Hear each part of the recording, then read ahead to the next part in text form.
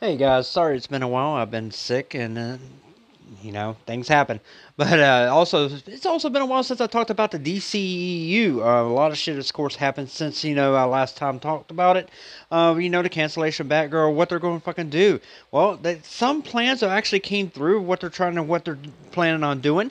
It looks like they are going to get Henry Cavill and Ben Affleck to come back as Batman and Superman for this.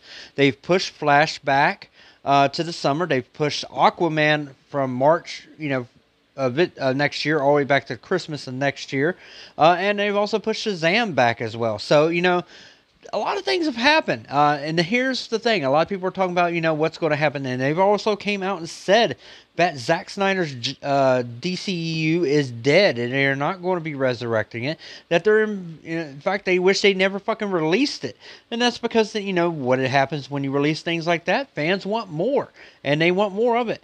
And here's what's going to happen. Okay, so they're bringing back Henry Cavill and Ben Affleck back as Superman and Batman, but you're not getting Zack Snyder verse basically back. That is going to be true. I think what they are going to do is when they do the Flash movie, because it has gotten great good reviews, they are resetting everything. You're going to keep the same actors, but Zack Snyder's vision and version of everything is going to be totally redone because it makes sense. You have Black Adam coming out, you have Shazam, you have Aquaman, you have these characters who in these movies that are already established and made, but you can't. But they're in that universe already.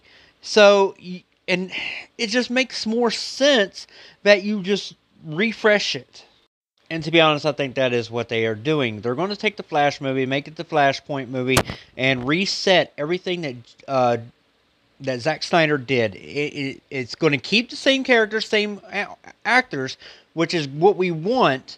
But also, it takes away everything that Zack Snyder did. So that way you can erase everything bad that he did with these characters.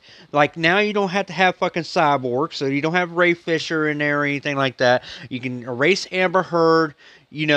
All this bad choices that that were made, the whole Doomsday, Batman versus Superman, maybe all that goes, all that bad Martha shit hopefully goes away too.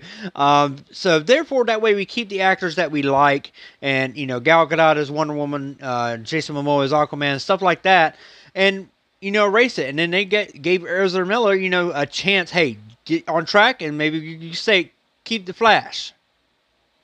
Even though I don't think that's what's going to fucking happen, I think he is still going to be out as Flash.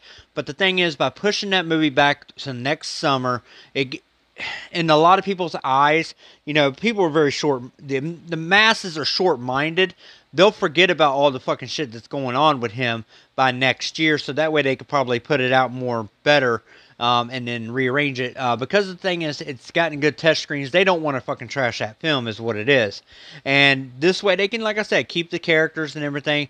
This is just my opinion, guys. I do want to hear what your guys' opinion is on this. Definitely leave it in the comment box below. If you're not a subscriber, by all means, subscribe to the channel, guys. And what are your thoughts on this whole DC thing? What do Ben Affleck and Henry Cavill coming back? Looks like they're going to keep some of the main characters and get rid of the bad choices. That's just my opinion. Leave it in the comment box below. Till next time.